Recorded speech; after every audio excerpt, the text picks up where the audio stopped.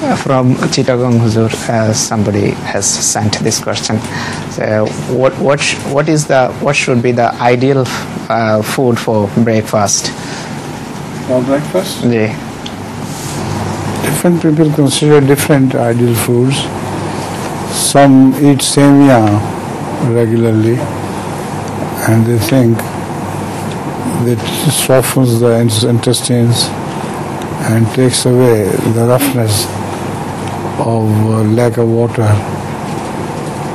Some people eat dahi, and in Bangladesh I think they could eat meetha dahi. It is quite popular there.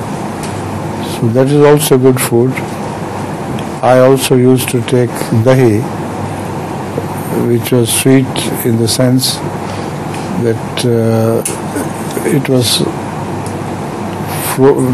frozen before it solidified, and then there was no sourness left. So Hazrat Imam Sahib's wife used to make it for me. So I don't know whether this year I'll have dahi or not, but that's also a good food to begin your roza with. And otherwise, just the normal food, whatever is available.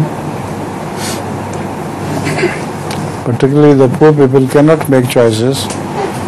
Whatever they find to fill their belly, they do it. You know, the best device is to put the dahi in fridge before it is solidified. It is still soft. So then it will never become sour.